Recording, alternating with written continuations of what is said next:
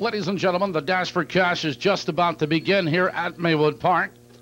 The contestants are behind the gate, and they're off. It's Nelson Martinez, but on the outside, Rich Barron with a rush. Now to charge into command. Rich Barron now pulling away as they come to the wire. A late move on the outside by Van Spiros, but it's all Rich Barron. Van Spiros up for second.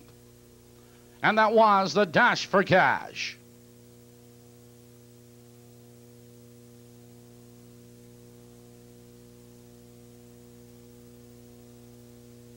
We're 1 minute away from post time for this evening's 9th race. Remember, Kim Vincent drives number 2.